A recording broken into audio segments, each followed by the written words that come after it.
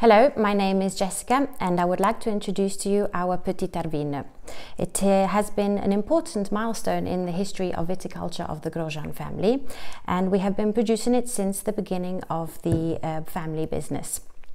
This wine is very full-bodied, as you can see. It has a fantastic color and it has a perfect balance between the acidity, which is a property present in the soil of our region, and the sapidity, because it is really full of flavor. The way we produce this wine is we choose to age it 30% in oak barrels and the rest 70% in steel. This balances out the flavors and it brings out a sweet semi-aroma.